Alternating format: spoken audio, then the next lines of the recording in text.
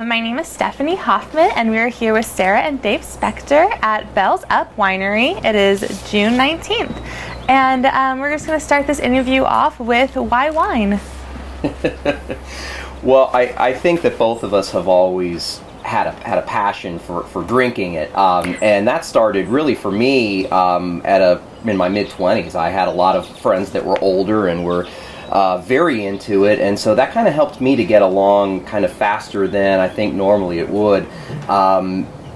We never, though, as far as producing it, we never even really started thinking about it until we got sort of into our mid-30s. Yeah. We were happy consumers.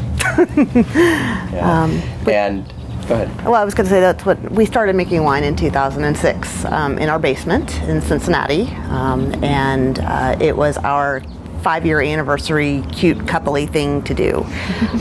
So I bought a wine kit and signed us up for a home winemaking class, and we started making wine. And I thought it was really fun to make the labels and drink it, and Dave just got fascinated with, wow, I use this yeast, it does this, I use that yeast, it does that. This is just an amazing process, and it creates something tangible. Dave was a corporate tax attorney doing mergers and acquisitions for a major accounting firm, and I've been a freelance marketing consultant for a couple of decades now at this point. And we just really got interested in making wine, and he really got interested in making wine, and so it started to take over the house. I think most people that are amateur winemakers will tell you it's a hobby that gets out of control very quickly. Yeah. I say I might be the only married man who increased their space in the house for their hobby as time went on. Yep. Took over the basement and then the garage and then the whole house. So we started taking wine vacations because suddenly this was our passion and our hobby. And we wound up here in the Willamette, in Newberg, actually, in 2008. And we stayed at Chehalem Ridge Bed and Breakfast, which is literally 400 feet up the side of Chehalem Mountain from our property. And when you're on vacation, you're always like, oh, I could totally live here. And I remember saying to Dave, we're going to live here. We're going to get property on Bell Road. We're going to get, you're going to be a winemaker. We're going to have a vineyard. This is what we're going to do in 20 years. And Dave said, yeah, 20 years sounds about right, because we were living suburban dream in Cincinnati. That's not what, normal people don't chuck it all in their 30s and start a winery. And so we came back from that vacation, and my mentor called me 2 weeks later, and she had just turned 40 and was diagnosed with stage 4 pancreatic cancer. And she had a 9-year-old son and 6-year-old twin girls, and she died 10 months later. And so as I was watching her get sicker and sicker and sicker, our daughter was born, and we are adoptive parents, and so we brought her home right before Christmas of 2008. And then they were pushing Dave to make partner and giving him more and more work. And he just kind of finally had a nervous breakdown, basically. It was just too much. And I remember in January of 2009 looking at him and looking at our baby and looking at my mentor and saying, this is ridiculous. Why are we doing this to ourselves? We don't even, why are we trying to keep up with the Joneses? We don't even like the Joneses. This is just not what life is about. And I said to Dave, if you're this successful doing something that makes you really miserable and sick and unhappy, then how much more successful would you be if you were doing something you love and you really love making wine? So we decided that he would take a year leave of absence from his job, and they were very generous and let him do that. And we went around to all the wineries in Cincinnati, all 6 of them, and asked if anybody would take him on to learn the business as a professional. And one gentleman did. He worked for an urban winery called Hankey Winery, and the gentleman that ran it was very much a hobbyist turned professional. They made 2,000 cases of wine annually out of the basement of a 100-year-old house on the west side of Cincinnati. And it was very bare bones, back to basics winemaking, no expensive toys, nothing fancy about it, no gravity fed anything. The ceilings were 8 feet tall. There were spots where you had to watch your head. It was really, really, really the best place in the world to learn how to do this as a pro, and Joe was very generous with his time and with what he shared. And I mean, it was open book. It was, you know, I'll show you the good, the bad, and the ugly. I want you to know what you're getting into. And so that's what Dave did for 3 years. And then in 2011, he continued making wine in our basement. In 2011, he entered and won 2 different amateur national winemaking competitions with 2 different wines in the space of 2 months. And I said, oh, there's our sign. As Dave said, that's our sign that my wine doesn't suck. And so we felt like, okay, that's it, that we're on the right path. So we put the house on the market. It took a year to sell it. And just about exactly 5 years ago today, we moved here. And then this property, we were very fortunate. It was not listed, but we were able to basically network our way to it and negotiate an off-market sale. And yeah, that's how we wound up here, starting to make wine. So. Awesome. So why did you guys decide, I know you stayed in Newberg whenever you guys came here on vacation, but did you guys look at other places in the Willamette Valley or just in Oregon in general? Why did you guys decide here? We knew we wanted to be in Oregon. Absolutely. And also we understood that the balance of our lives was going in such a way that with a child, we needed to be relatively close to civilization. Yeah. So I mean, there are some places that are wonderful winemaking places, but that are very far out, and you know, if you have to drive 20 minutes to get milk, that kind of makes it difficult. So in some ways, you know, we understood we were looking for a needle in a haystack as far as property goes. Something that had vineyard potential, but that wasn't too far away. And we were just very, very lucky to be in the right place at the right time. And when we networked to these folks, we hit them at the exact spot when they were ready to move. They had 6 children. The last one was graduating high school, and so they were ready to make a change in their lives as well. And you know, we were just very, very lucky. Yeah, we love the Chehalis Mountains. It's just beautiful. The spot is just incredibly beautiful. And I remember, you know, like I said, when we were 400 feet higher, we were just blown away by how gorgeous this view is from here. And I was like, I want this view. This is incredible. And so, yeah, we feel so lucky that this worked out the way it did. The other thing was we knew we wanted it to just be the 2 of us. And so the further south you go, the parcels start getting bigger and bigger and bigger. And I remember people trying to convince us that, you know, 5 acres probably wasn't going to be big enough, but 10 acres might be a little too much. And we have 10 acres, and there are days when I think, well, this is a little too much for 2 people. So says the one who never. Says the one who doesn't on the tractor. No, I don't do the tractor, but yeah. You know, I'd say the other thing is the industry itself. I mean, one of the things we knew from our visit here, just going around to a lot of these smaller, non-commercial wineries, it just felt home for us. It's kind of hard to put into words, but the people who own these places and who work in the tasting rooms were some of the most warm, welcoming folks. And it was just something that was unusual for us when we thought about, you know, compared it to some other areas where they're bigger, more corporate. And, you know, just we wanted to create a very home-like feel with our winery. And as you went around to places around here, that's really where we felt like we were fitting right in. And we, I believe, had that feeling that over time we were going to bond very well with the industry. And I think fortunately in the time that we spent in, we've done a pretty good job of that. Yeah. What was it like getting into the industry as a new winery?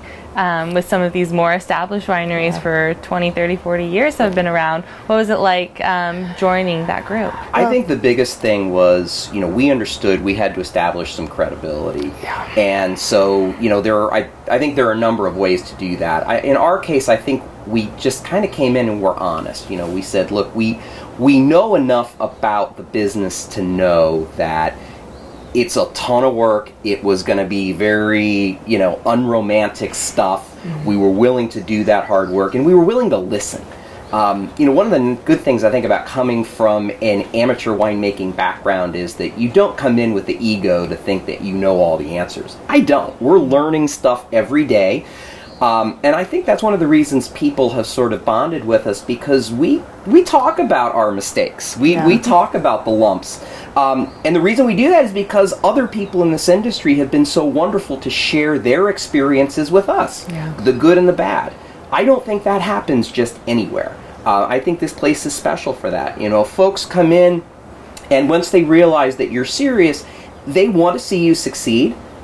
They want to see you fit in as a part of the industry, and they're, you know, as I always say, it's like once you establish you're not a jerk, it's an amazing how many people will go out of their way to help you. And you know, in this spot, we've been very fortunate to have some wonderful friends in the industry, you know, from within just a 5 to 10 minute drive.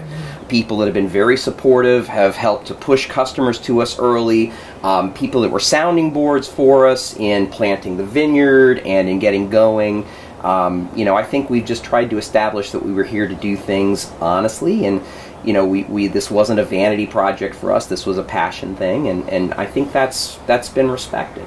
I would say also we're pretty voracious networkers, and so from the beginning, I think when we were still in Cincinnati, Dave was connected to Myron Redford of Amity Vineyards, and Dave happened to be out here at one point and set up a meeting with him, and they wound up chatting for what, about 3 hours. 3 hours. Yeah, and just they were an open book, and it was just amazing. I still have you know, about 7-8 pages worth of notes taken from that meeting, and you know, again, just somebody who was very open and honest about, you know, what his mistakes were and what his successes were, and with great advice and, you know, things that we've certainly taken to heart to help us get set up. And you know, and there were a lot of people that were in that vein too, just like Myron, willing to share that knowledge and insight, and really have a passion for the Oregon wine industry. And you know, Myron was kind of getting to the end of his time in the industry, and I think, you know, is looking forward to saying, hey, I've got the next generation that's coming in, and we want to see them pick up the mantle of what, you know, folks like him laid down and run with it. Yeah, but coming in and asking a lot of questions. You know, Dave and I both, our backgrounds are more business, and neither of us, you know, maybe it's because we moved here from the Midwest, I don't know, but we never approached this like we knew everything. We aren't those people who say, oh yes, we just innately know how to make wine and we have the answer to everything. We often will go and ask people, you know, we don't know what we don't know, so please tell us what was your biggest mistake, and how can we learn from it, and you know, what was the most successful thing you did, and what can we learn from it. And we've been very aggressive, and some people are very passionate about, you know, this is what I did, I screwed up, you guys, like this was bad, and then they get kind of like fired up about it, and then they'll be like, oh, but I'm sorry, you know, you might want to do it that way, and that's okay. We're like, no, we want to know what you did wrong, because we don't want to repeat your mistake. Like, thank you for telling us, you know. So I think that's been, you know, a lot of when we do things, we don't, you know, we ask people, but the other thing that we do is we take that advice and we do it. And I remember, you know, we've worked with Mark and Tina Hammond, who are 2 doors away at Prefet Vineyard, and I remember initially we were introduced to them, and we sat down with them and we explained what we wanted to do, and we had a list of questions, and they were kind and generous, and they gave us a lot of time, and they answered all the questions, and we went away, and I called them back 3 months later, and I said, okay, I have some more questions, can we take you out to lunch? And they were like, oh, okay, sure. So we took them out to Jory, and we had a long lunch, and you know, we're sitting there, and I said, okay, so you told us to do this and this and this and this and this, and so we did this and this and this and this and this, and so now we have questions about that and that and that and that and that, and they just sat there and looked at us like, and we said, what did we do? And they said, you're the first people that have ever done everything we've told you to do. Like, we've gone through this conversation so many times, and you guys actually went and did it. And we said, well, yeah, because we want to be like you guys when we grow up. We want to be, you know, we love your model. That's what we want to do. And that's, you know, why wouldn't we do what you told us to do? Like, you know, if somebody tells you that and takes the time, why wouldn't you do it? So I think that really, when Dave says established credibility, I think that really went a long way toward being accepted and, you know, as outsiders. And so that's been one of the things we really appreciate from people too. If they're going to tell us how to do it, we're going to do it. So, yeah. What does the name Bells Up mean, and why did you guys choose it?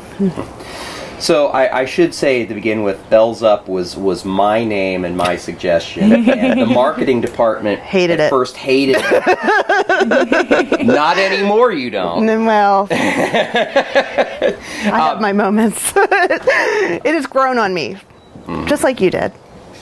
Just like a fungus. Thanks. So I was a French horn player for about 20 years, and I wanted to tie the music theme in. And she was on me for years before we had the property. She wanted to come up with a name that she could market, and I kept saying, you know, the name will come when we find the property, because, you know, with our luck, you know, we'll have this name in mind, and then somehow something about the property will end up not making any sense with the name. And but I wanted to tie the music theme in because I wanted to honor that part of my history. I started playing when I was in junior high, and I played all the way through college. I was in symphonies and ensembles. I was a really good player, but I wasn't anywhere near good enough to have a career in it, and I knew it. But I also knew, you know, I also have these such wonderful memories and experiences from my playing days. I mean, I got to do things that most people couldn't dream of because I played, and I wanted to honor that time. And even though I really don't play anymore, I just don't have time to practice anymore, but I wanted to honor that. And so when we ended up with this property on Bell Road, it just clicked, and I knew exactly how to tie it in. And so what Bells Up means, normally when you're playing the horn, the bell of the horn, called the business end, sits on your leg, and you play with your left hand, you play with the valves up here. But you get this moment every once in a while where the composer wants to create this very dramatic effect. So in the score of the horn part, it'll say bells up, and at this point the music's getting louder and crescendoing, and then you'll see, as an observer, you'll see the horn players lift their bells in the air, and this is just kind of their moment for dramatic and to play out and to really be expressive. And for me, it felt like with all the blood, sweat, and tears, and all those things are literal in the case of winery, that go into creating a place like this and fulfilling a dream, that it was our time. It was really our time to play out and to express and to shine. And so I think it fit perfectly with, you know, kind of it's very personal. And it also ties in, I think, very well with our wines, and it's something that, you know, it's great that people ask about it, and everybody that comes in asks about it, unless they're already musicians, in which case they already know, and which is cool too. But, you know, we didn't want to have kind of a run-of-the-mill name. I think those things are easily forgettable. We were also told by Kristen, the bed and breakfast owner that we stayed at, that don't name it after yourselves, your kids, your dog, and she was right. You know, I mean, all those things have kind of been done, and like I say, they become easily forgettable. But when you have something like this, it causes people to ask, and, you know, it's part of our story, and people seem to bond with that, so that's great. It's also gotten us a lot of attention from symphony players across the country. You know, for all the bad things about social media has been a huge part of our brand development. I mean, we've gotten just unsolicited calls for wine orders from, you know, Minnesota, New York, Georgia, people that are professional players that, you know, have had pictures shared or, you know, somehow have heard about us and didn't realize that there was this unmet need for this symphony-themed winery, but, you know, it's a need that we're more than happy to fill. Yeah. So what are each of your roles here at Bells Up, and how did you guys kind of decide them? You kind of talked about like how winemaking was your passion, but what are the other things? Because so much goes into making wine and selling it. Yeah. Well, Sarah's the marketer. Yes, I'm the marketing department, and I do about everything else. Well, yeah, that's probably true. I'm the one who pays the mortgage, but the winery. You know, our goal was to stay small and be stuff that we could do without having really any sort of full-time staff. We have occasional, we have a great friend who comes in and helps us a few hours a week, but doesn't want to be full-time, so that's been great. But when it comes down to making all the decisions and making the wine, we have a consulting winemaker as well. But for the most part, yeah, I do the marketing, and then when it's harvest, I'm out there on the sorting line too. I pop in during some blending trials and tastings, but you know, I mostly take you pictures. Help when we have larger groups, groups of above 8. And we need an extra hand to pour, then it helps. Sarah helps move things along. Open house things, but mostly it's Dave's. This is Dave's show. I mean, I'm here. I think people associate both of us with the winery, and it's not that I'm not involved a lot, because I am, but yeah, I mean, Dave's the one that makes all the winemaking decisions, and you know, I don't really have a whole lot. You know, you make the pick decisions, you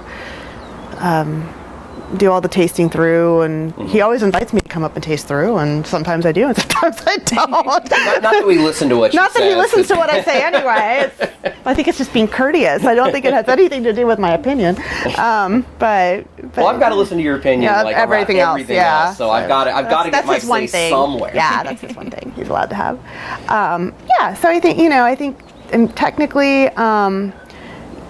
you know, we make some joint decisions with regard to the vineyard and things like that, but I would say, you know, Dave's probably 85 to 90% of the decisions are what he thinks is best. He's done, you know, in addition to being an amateur, he did go and do the 1 year vineyard program at Chemeketa, which I'm not going to get the name of it right, but you did the year there, and then he had done a distance enology winemaking program at Washington State, which was like an 19 month program. So he did go along the way and get some additional education, more formal, as well as worked in a retail wine shop and did some other wine related but we've brought in people to work with us to be partners that are very experienced. I mean, we have a vineyard manager that he and his family, you know, they've been doing this for 20 so years, and we work together. But certainly, you know, it's his area of expertise. I know enough to be able to have intelligent conversations. We talk about, you know, what we want to accomplish, and then, you know, there's only so much I can have my hands on, so he's responsible for that. And then Sarah mentioned our consulting winemaker, Erica. She's wonderful. She's second generation. Her father owns another winery, Adia Winery over in Gaston. And she's been absolutely wonderful as an idea person, as a sounding board. She really keeps us from doing anything dumb. And that's important. And I know, it's like I say, as we always say, we think we do pretty good at this, but everybody needs some help. Everybody needs to have that person that kind of helps you, kind of stay centered and keep you on the path. And she's done great with that. Yeah. I mean, even I'll even go to her and say, "What about this?" You know, because I'm thinking from a sales or marketing perspective, and you know, she'll be like, "Okay, yeah, we can do that. We'll keep that in mind. I'll make sure we, you know." Like, for example, we're finally going to have our first harvest this fall of our oldest vines, and we're planning to make rosé. But I had said to both Dave and Erica, could we try to get maybe like a carboy's worth of just straight Pinot from each of the clones, just to see what we've got, you know, just as an experiment, really. Not that we would bottle or sell it, but more like, let's just see. And yeah, Erica was like, yeah, we can do that. That's a good idea, you know. So it'll be fun. So yeah, she's definitely been a great resource and, you know, a sanity check, I think, a lot of times. I don't think you can do something like this without help. I mean, I don't think that, you know, for people coming in, but I think that's part of it too. I think it's, you know, part of being successful at this is surrounding yourself with people that are really good at certain things and letting them do their jobs and listening to them. And you know, there like I say, there are things that we're really good at, but we're not really good at everything. And you know, it helps to have those other folks come in and supplement where we, you know, aren't maybe quite there on our own yet. So for you, and you guys have different answers. What's the most important part when it comes to making good wine? Does it start in the vineyard? Is it with the winemaking? Like, what part of it makes good wine? I really do think that it starts in the vineyard, and we learned that up close and personal in our very first harvest in 2013. You know, one of the things we love about Oregon Pinot Noir is that every year tells the story of the season through the vintage. And 2013, you know, our first year, the year's going along okay. We get to September, and it starts dumping buckets of rain on us. And, you know, we're kind of having these looks. You're driving through other vineyards and you're getting, you know, so you go by some of these places and you're just getting the smells of just molding and rotting grapes, this vinegary, disgusting. But the thing was, all through these rains, we kept going back to our source vineyards, and we source from very, very small vineyards, the local, but, you know, people that don't have a whole lot of space. I mean, 5 acres and under, people that live on the property. And as it turns out, you know, we kind of stumbled into this answer, but when you deal with farmers like that, they are going to be on their maintenance programs throughout the season. In June, July, and August, things where if you let your spray program slip, if you don't, you know, pull leaves and thin out the fruit when you're supposed to do it, you set yourself up for disaster if the weather turns sideways on you. And yeah, it does happen in Oregon occasionally where the weather goes sideways on you in September. So there were a lot of people that lost a lot of crop in 2013. There were people I know that didn't make 2013 vintage. When the pickers came to pick our grapes in early October, they were astonished at how clean our fruit was from both of our vineyard sources. Yeah. And so, you know, that saved that vintage. We really didn't have an option. That was our first vintage, and failure was not an option, and we had to run with what we had. And our growers made that possible. So as a winemaker, frankly, my job is two things. One is, you know, to find people that can help us to get clean, ripe, wonderful flavored grapes that are healthy and strong and good to go. And then my job as a winemaker primarily becomes about not screwing it up. You know, I become a caretaker for all of the hard work that they've done out there. And it's about, for me, it's about doing very simple things, but doing them consistently and doing them well. It's just keeping things clean, keeping your barrels topped. As you're going through your ferments, you know, you're going through them as you normally do, and you're testing and you're smelling. You're kind of doing all those things and looking for issues as they develop and dealing with them right away. You know, just the little simple things of keeping areas clean, you know, things that never really get talked about with the general public. But I think anybody in the industry will tell you, you know, as winemakers, that's probably about 90% of what we do. And it really pays off. You know, I hear our style referred to as very clean, very elegant, and it's all those things that make it possible. Yeah, I would agree. We're on the same page on that. and you know, I also think that's the Oregon way too. You know, I think one of the important things, you know, we've always kind of tried to figure out what's different about the wine industry here versus, you know, California. And one of the things, the biggest thing I think, is that I think this area is still very much farm focused versus winery focused. And so, you know, farmers as a general rule will collaborate and cooperate because no farmer wants to see another farmer fail. Right. And I think that's the biggest difference. You know, we've had a little bit of corporate money come in, and there's a little bit of, you know, the vanity project, but nowhere near what it is in California. And I really think that the heart of this area comes down to that the people that started this industry and their families are focusing on farming first. And so I think if that's the case, we're always going to be different from California, always going to be different from anywhere else in the world. Yeah. So what are some of the challenges of being a small boutique winery? I'd say one of the first ones is getting people to know you exist. Yeah. You know, the industry is great about referring other customers and it being helpful, but the reality is, you know, as we're sitting here today, there are just in the Willamette Valley about 500 other wineries. By the time this goes out, that number will probably double. That's really where Sara has done a ton of work, you know, with social media, with networking, just kind of trying to figure out what are the ways that we're going to be able to get people to come in the door. I mean, I believe that once people come in the door, you know, the wines and the views and kind of all those things can speak for themselves. I don't really even need to get in the way that much. Right. but it's getting the attention of people that, you know, have a lot of other choices, and have their existing favorites, and getting them to take a chance. Yeah, I would agree. You know, the other reason we're small, again, Dave and I bring a business background to this, both of us. You know, he has in addition to a law degree, he has a bachelor's in business and an MBA as well. And overeducated. He's way overeducated, yeah, totally. Overdegreed. But for us, when we did this, one of the first things we said, and Dave particularly, is we don't make a lot because we don't anticipate being able to sell a whole lot in the beginning. So we're 300 to 400 cases a year. And the difference is, do we make a white wine or not? A straight white, like a Blanc, a Pinot Blanc.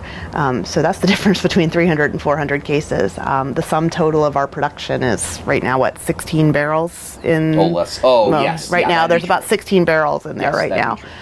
That's it.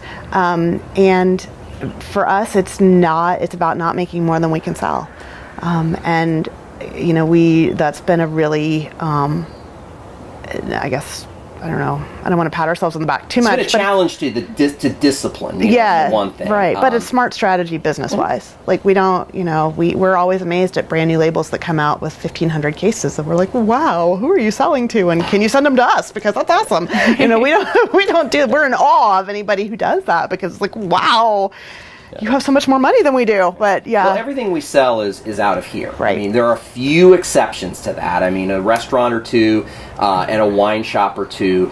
But those are those are very much exceptions to what we do 99% of the time. I mean, we have always believed that the way to survive long term is to establish great relationships with your customers. Right. And I think the only way to do that is to have the personal touch and the personal connection. Yeah. You know, Sarah's always known for saying that, you know, everything we do is high touch.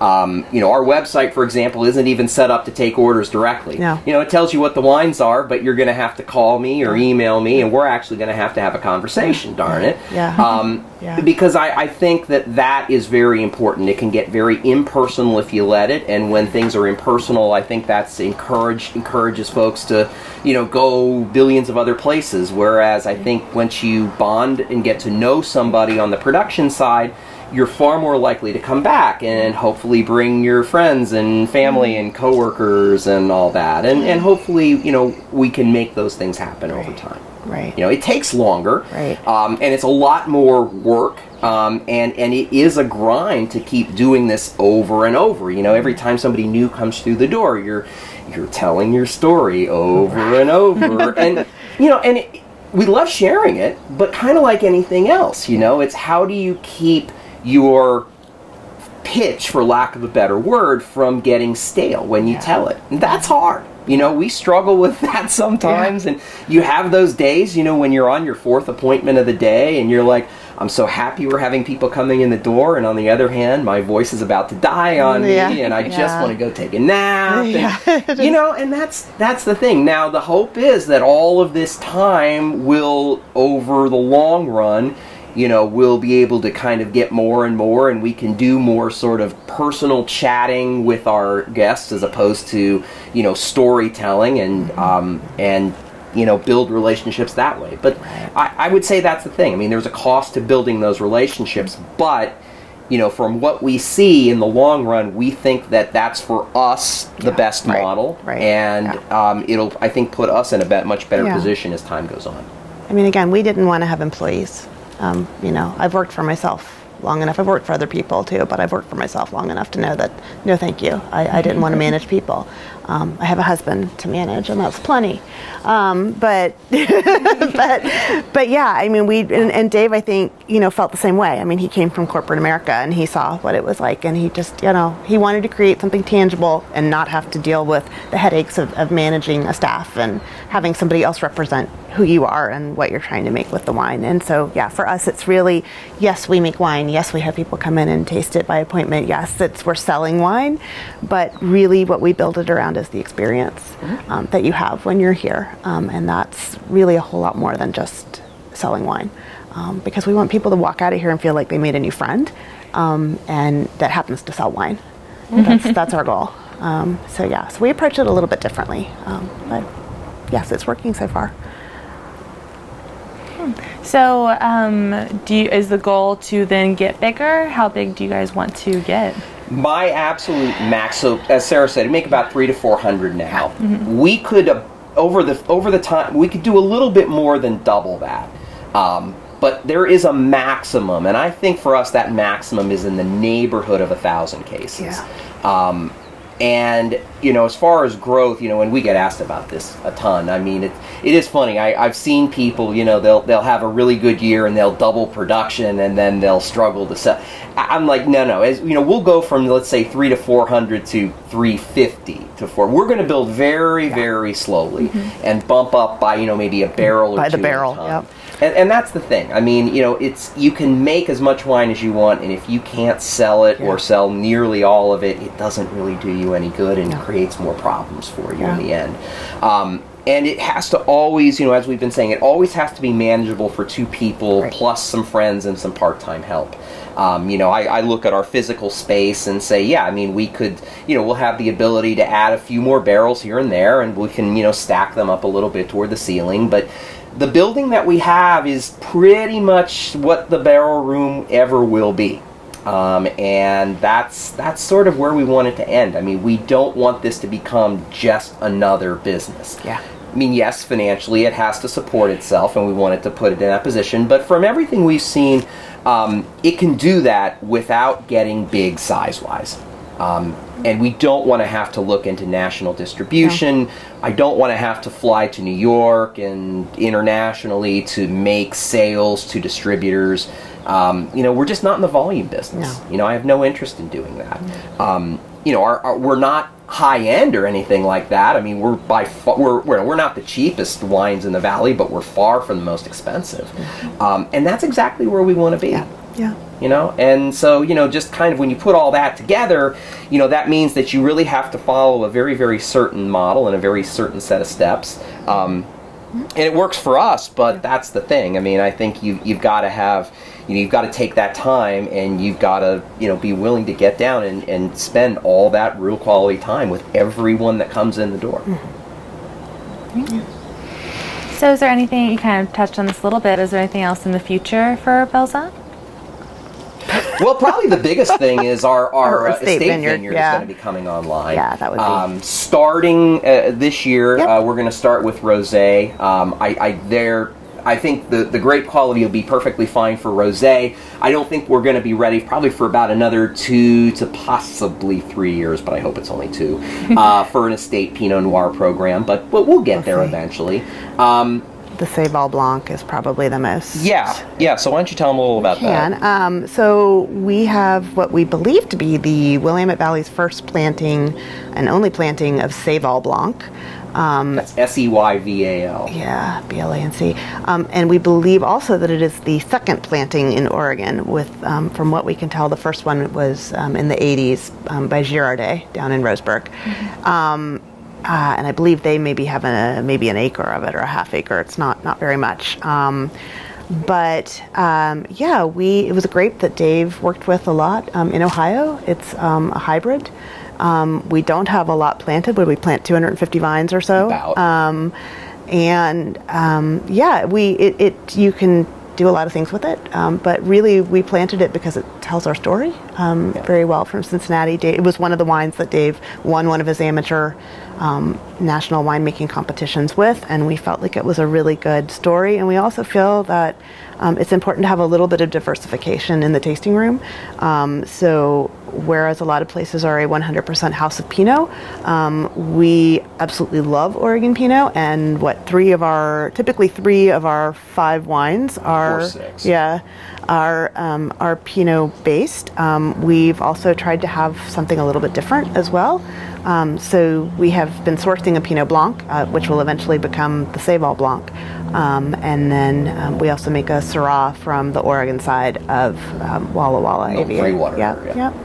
So we like to have a little something different in our tasting room because not everybody wants to taste Pinot. And sometimes people come in and they say, oh, we're really Pinot'd out. You have something other than Pinot. Thank heavens. So yeah, we try to be a little more varied and respectful of what people want. So that's kind of exciting. It is interesting though too. One of the things we're kind of trying to figure out, I think, is that we've seen, even just in the last couple of years, we've seen a shift in the market. I think it used to be, people used to come in and were just looking for Pinot, and now they're coming in looking for Pinot, yes, but for other things as well. I think they're looking to diversify their experience. So one of the things we're trying to figure out is, how much do you get into making other wines? It's something that as an industry we've spent a lot of time talking about, how, if you're going to make another red or two or a series of whites, kind of what's the right balance. And for a small winery like ours, it doesn't make a whole lot of wine anyway. I think it's particularly challenging because, you have to make enough to make it worthwhile, but at the same time, you don't want to make too much and get caught with stuff that isn't selling. So, that's kind of something that we're watching and we'll work our way through, and eventually we'll figure that out. But the Blanc, the Seyval Blanc we planted in 2015. We had one really beautiful cluster last year. It was gorgeous.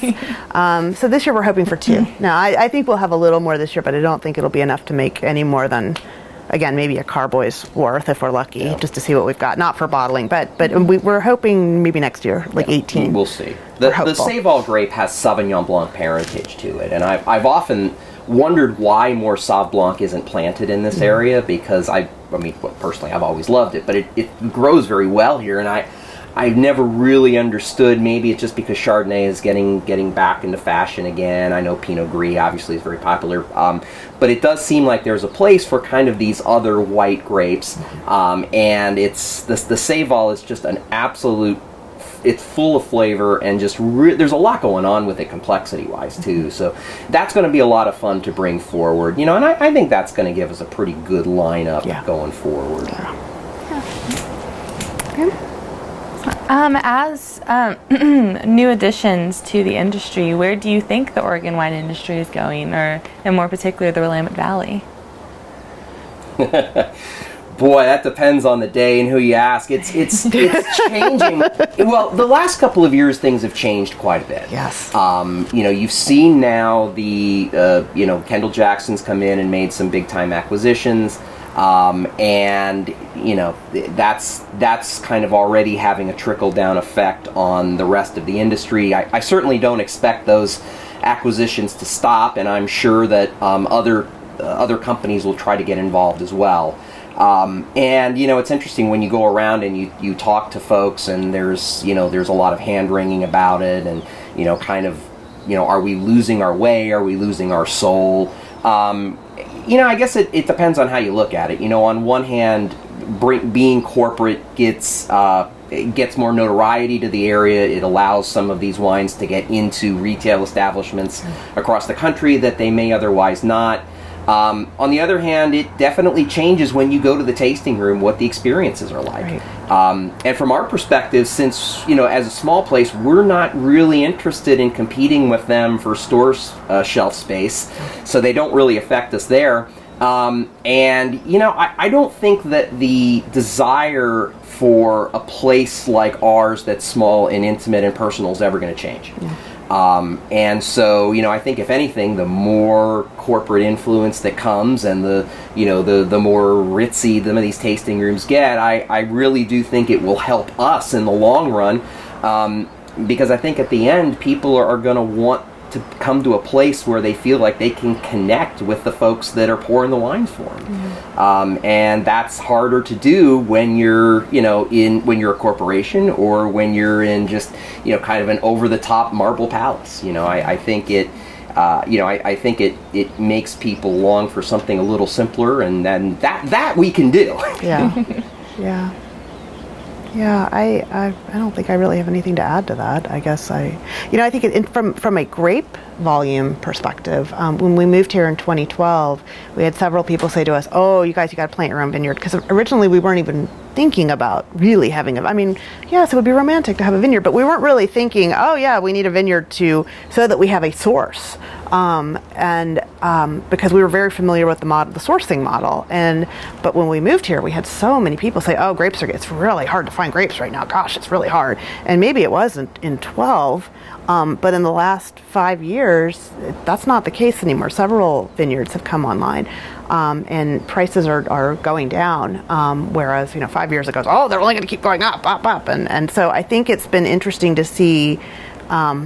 I don't know the people that were telling us that. I don't know what they were thinking. Maybe they just didn't realize how much was coming online or would be coming online. But so I think from that perspective, that's been interesting to see how many more people are growing and putting grapes out on the market. And it seems like every time I turn around, there's somebody else. Oh, I want to have a vineyard. Like, maybe you should look into Filbert's. But yeah, it's been that's been a real interesting thing just from a market perspective, that I think a lot of people got into vineyards maybe 10 years ago or 15 years ago and thought, oh, they were going to cash out, and that really, more of them got into it than they all realized, and so it hasn't really been the big cash cow that I think people thought it was going to be. Mm-hmm. So from a sourcing perspective, there's certainly a lot more grapes out there, and there's the economy's good right now. People have cash, and if people want to have a label, they can have a label, and they can buy grapes. And I think that's one reason we have 732 wineries in the state right now. It's a lot easier right now in the good times to get into this. And so what do I see for the future? I'm really interested to see what happens the next time we have an economic correction. It'll be interesting to see what happens with all these new vineyards and new labels. And I don't know. It'll be interesting to see where the market goes here in the valley, but yeah. And then you guys have kind of like gone around this question a little bit, but not many people start completely from scratch anymore, making their winery and planting a vineyard and doing that whole thing. That's kind of a dream for some people, that they end up just buying something that's already been made. What advice do you have for people that have that dream and want to start from scratch like you guys did? I say I better answer this question because hazelnuts, go into hazelnut, or pot, go into pot.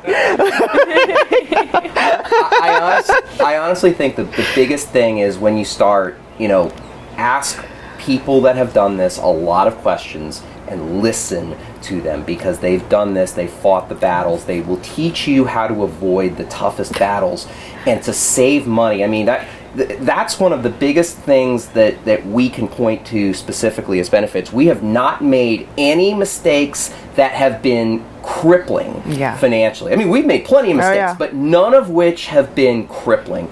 And we have heard a lot of stories from folks that have made exactly those crippling mistakes. And that's one thing you just can't afford to do.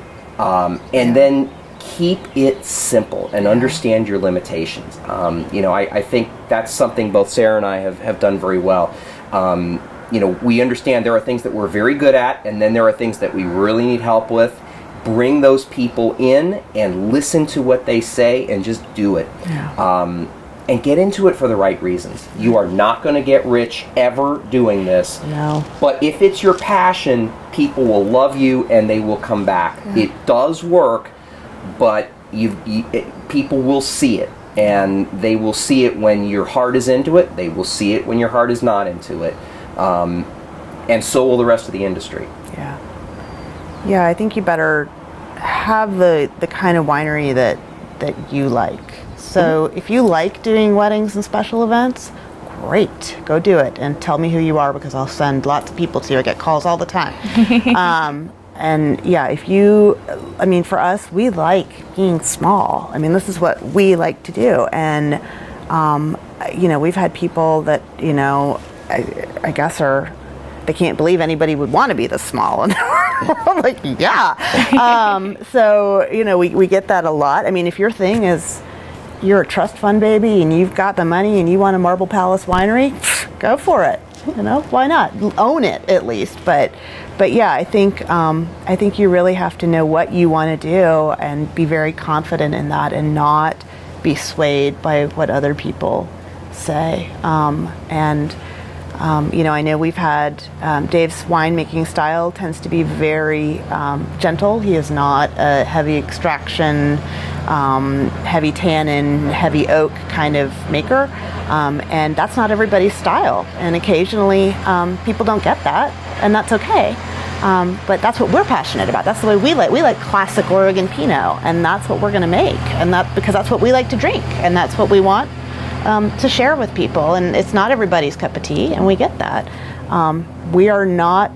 But that's the great thing about being small. Yeah. We don't have to make wine for everybody. No. We just have to make wine for us, the right people. Yeah. And then they'll keep coming back. That's the goal. Yeah, we're just, this isn't, you can look around, we're not a Marble Palace winery. We call ourselves Undomain because we're just not, we're not pretentious. We're not, the image buyer doesn't come here, and that's totally fine. We don't make wine for the 1%, and that's a deliberate choice, but that's what we wanted to do, and that's what, that's, yeah.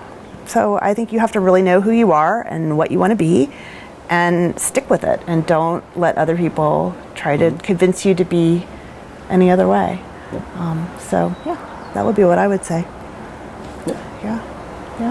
Well, that's all the questions I have for you. Is there anything else that you want to talk about that I should have asked that I didn't? I don't think so. No, you covered it. Really, I think.